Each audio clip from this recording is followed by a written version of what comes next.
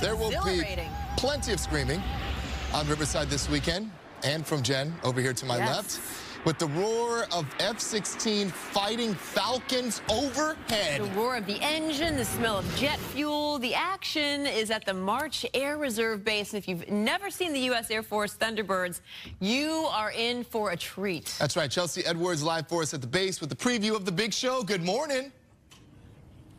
Good morning. Yes, these guys are incredible. We're doing previews now. They're kind of getting all the aircraft ready. I'm here with Captain Travis Grindstaff. Grindstaff, is that correct? Correct. All right. What is it like when you are up there flying? You are inches away from some of these other planes. What is that feeling like? Oh my gosh, it's the most incredible experience you could ever get. I mean, I'm a little biased, I think, because we love what we do. But yeah, we're 18 inches apart, going 500 to 600 miles per hour. If you love roller coasters, it's like riding a roller coaster without rails. It can do whatever you want. It almost feels like you could go to space every single day, except you get to fly over the world and see these beautiful scenes. It's amazing. Wow. All right. Walk us around this aircraft. Now, this isn't the one that you're flying, right?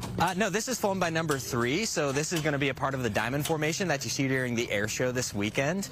This aircraft it's an incredible machine. This is the F-16 Fighting Falcon.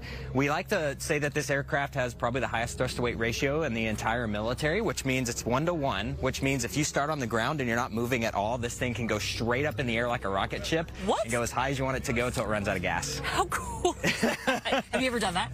We've done it a few times, but we like to save a little extra gas because we have to come back and land. Sure, of course. But, you know, yeah, we have some fun.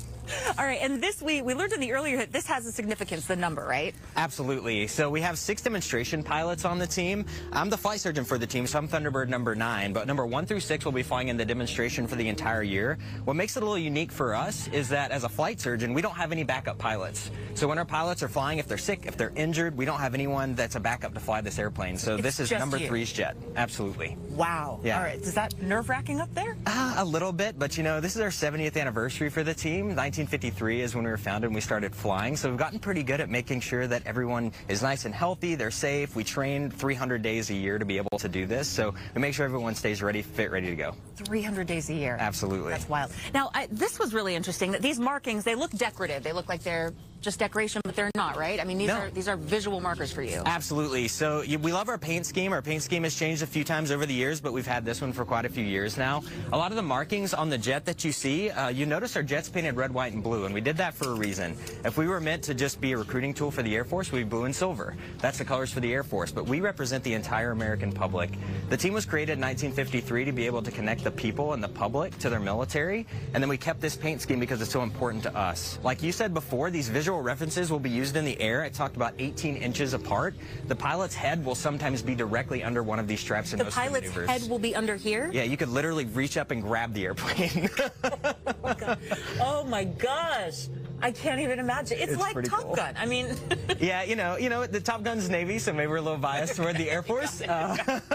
But no, you're absolutely right. The flying skill is incredible, and you can imagine how much training goes into that. But I got to say, it never gets old. It's so much fun. Wow. And you go everywhere, right? I mean, that's part of the story of the flags, right? Yeah, absolutely. It's a really good eye. So the flag panel up here is all of the countries that we've flown in as the Thunderbirds. It's been a little while since we've got to go overseas, just because, you know, we were dealing with the pandemic and a few other things like that. Hopefully we'll get to go overseas again in the future. But this just represents all of our allies and all the people that we serve around the world. It's something that we're so proud to do. Wow. Okay. The coolest feature we didn't get to touch on in the last hit were the jets, right? There's something that makes the smoke white. Absolutely. Yeah. So the F-16, this is a normal F-16. If we wanted to put this thing in combat, we could do it in 72 hours. The one big modification that we make to our airplane is if you see where the gun is, it's actually on the other side of the aircraft here. So the gun is right up on the left side by the pilot. So whenever you shoot the gun in combat, it's right beside the pilot. For us, though, during an air show, we have our smoke oil. So the system that we decided to create was you put a smoke oil canister where the gun would go, and this tube here actually shoots that gas back into the exhaust of the airplane, which creates the smoke for the show. So that's why you get that white, that visual where you can see where everybody's going. Absolutely. It's not only a visual reference, it also just makes it much easier to see the airplanes. We fly within a 5-mile circle, so you can imagine going out that far. It's sometimes hard to see all the airplanes in formation. So it allows the public to be able to see that precision, even far distances, to be able to hit that perfect point during the show. Wow. All right. This is available to everybody. Everybody watching, this is free and open to the public. Free parking, free admission.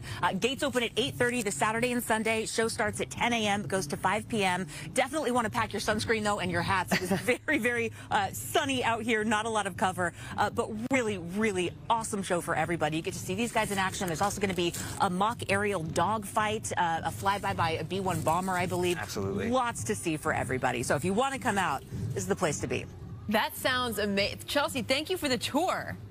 That sounds great explanation. incredible. Yes. Thank you for the tour. This was so cool. Oh, that's awesome.